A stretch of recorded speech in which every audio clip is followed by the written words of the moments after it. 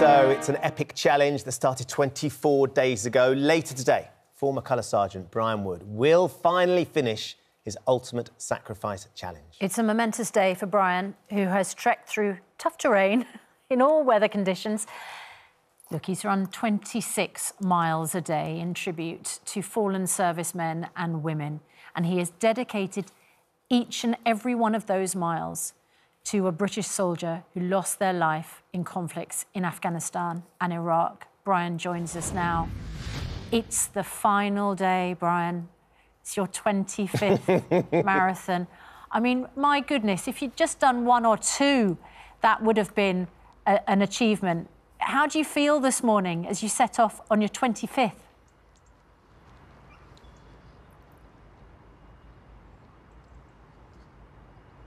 Brian, can you hear us? Oh, connection's gone. Can you hear us? We'll try and get that connection. Yeah, I can hear you now, you can hear us. Okay. How are you feeling, Woody? It's the morning of the last one. You've made it to the last one. Yeah, I'm broken. I'm taped up, but I've still got a smile on my face, and I'm looking forward to getting on the start line and representing the remaining 12, because it's 12 lives today, but I pledged to run a full marathon because I also want to represent the families and those who have been affected by conflict, that have lost limbs or been affected with the mental battle of the legacy of conflict. Do you know what? When you couldn't hear us, Brian, just then, I thought, my goodness, you really... He's broken his hearing. Well, I just thought, you've obviously been through such a tough time. I just wondered whether you'd kind of zoned out. Were there moments during this challenge that you thought you might not be able to carry on? No. I was broken. I've been on my knees. I've shed tears of pain. But when it was really daunting, I was always picked up by Lucy and reminded myself why I was doing this in the first place. And I just had that dedication, the desire, the true grit to get myself out the door every morning, because, you know, this cause, I've said it from the beginning, it's greater than me. And I wanted to absolutely remember every single one. And I'm here on the final day. See, look, you're always so calm, Brian, and playing it down. But we should point out, Lucy is your amazing wife, who has put up with all sorts, from her swashbuckling hero of a husband who throws everything at her to try and pick up life while you're going about this challenge. And I met Lucy when we ran. Just talk a little bit about how important she's been for you through this, Brian, because a couple of days after when I saw you, a couple of days previously, that's when you'd had a really horrific day, and it was Lucy, as you say, who picked you up, gave you the hug and kept you going, isn't it?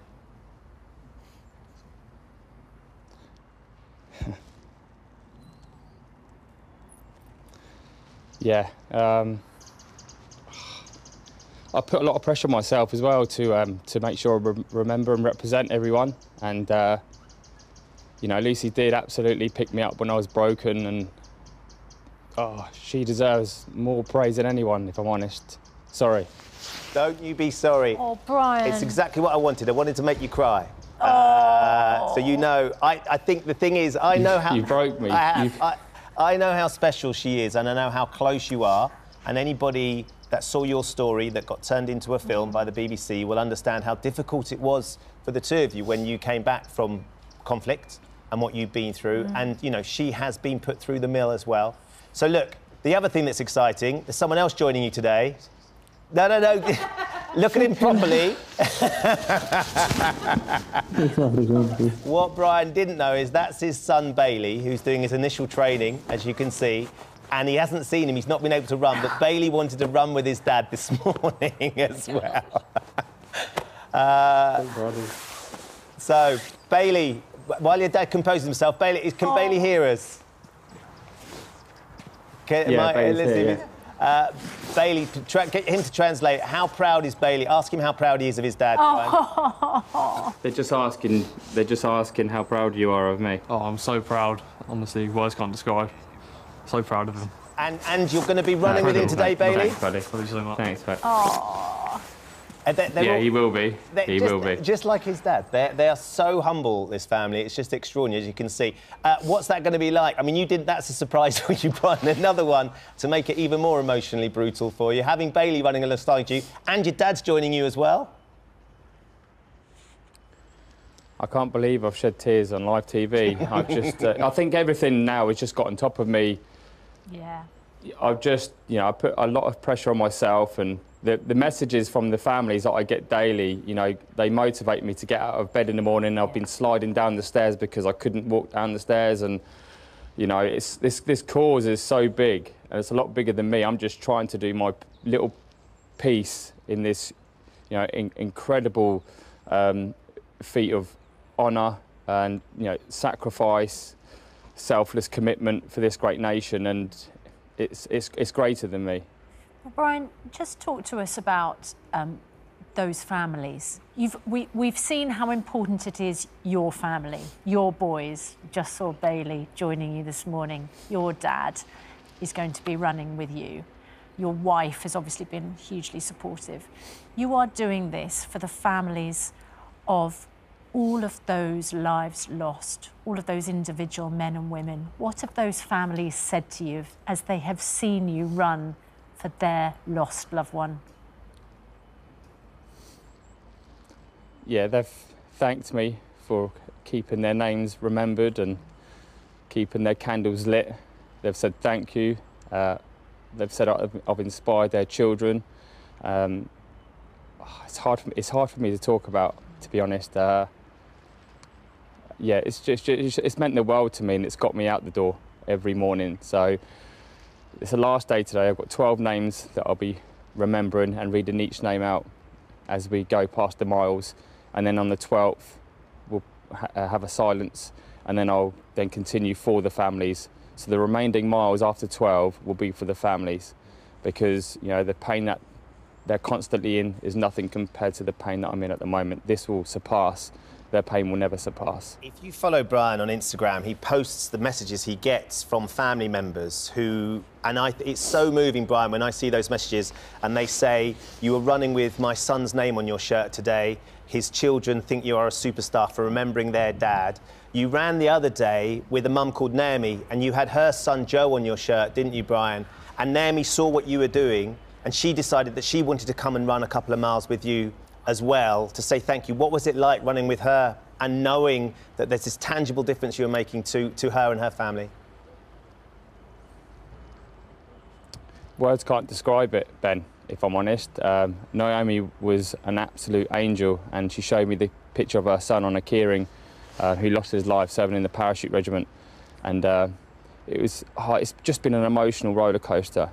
And that's the reason why I wanted to remember every single one, and rightly so. But having, you know, Naomi join me was just the icing on the cake. It was an incredible feeling, and yeah, we spoke about Joe and remember him with great valour and honour. Brian, you're a hero, and every single one of those lost, who, as you say, you wear that T-shirt every day with a different set of 26 names, and it's obviously hugely meaningful for the families of those who you're remembering. Every single one of those men and women was a hero as well, and you're doing an immense thing, and I can't believe it's coming to an end. I can't believe it as today, well. 25. And because, you know, Ben's been with you during this journey. I joined you on Remembrance Sunday. We've seen the pain that you go through as you do this. You know, that is a huge toll on your body. But what struck me when we spoke is that you are inspired by the sacrifice that was made by each of those people, and you're inspired by what you're doing for their families, keeping those names alive. And it's a remarkable thing, Brian. You're a remarkable person. Congratulations. Let's just give you a shout, because your donation page is Give Penny, isn't it? Give Penny Ultimate Sacrifice. This is the most important. Yeah, that's right, Ben. This is the most important bit. Now, at the moment, it's at £80,000, Brian, and I know that's 822 donations have been made. That's how many people have been moved to donate. We would love to try and get that to £100,000. I know that you're not here to try and sort of push that, but we would love that, because we think that's a real reflection of the commitment you have made, which is just remarkable. How does that feel, though, knowing you've had that impact already? I can't believe it, because I put my initial target as 20,000 thinking it was unworkable, really, and maybe, as we would say in the military, a little bit necky, but it just went, I don't know, it just went up and up and up, and I was just really surprised and shocked because, you know, I don't class myself as a hero. I'm just a normal guy who served my country with pride, and really I've seen the ultimate sacrifice being displayed in front of my eyes, and I wanted to just remember and represent, and then it to just go how it's gone. And it's credit to you guys as well. Like Good Morning Britain have been so supportive of me, and I've always kept a keen interest in what I've been doing. And for me, I can't thank you enough. So yeah, thank you. All our thanks and all our viewers' thanks are to you, Brian. That money goes to walking with the wounded, or in your case, running. hobbling with the wounded. Which supports disadvantaged veterans who've served in the armed forces and their families. It empowers them to regain their independence, to continue to thrive and contribute in our communities. And of course, over the pandemic, we know how important that has been. We know in the wake of what happened also with the withdrawal from Afghanistan, how hard that has been as well for people like you who served there. So it's a fantastic cause. Brian, good luck. You're running in about an hour and 10 minutes. So you've got an hour to get yourself, I don't know, what do you do in that final hour before you set off? Go and have a chat to Bailey, maybe. I'll just have something to... Yeah, I'll go and see Bailey, my son. I've not seen him for a while, and I'm shocked, very shocked that he's even here. So I'll make sure he's got his running kit on, and I'll give him a little bit of hard time and make sure he does as much as he can with me today. He was wearing camo. What is Bailey doing? What is he do? I mean, yeah, what's he training to be? He's he's in February. So in February he'll graduate and go to phase 2 for the parachute regiment. So yeah, he won't be that happy about being on front of TV, but he supported me from the start. He knows what I'm like, and we've trained together for 2 years prior to him going into the military. So yeah, he'll be buzzing, I'm sure. It's so lovely to see the two of you together.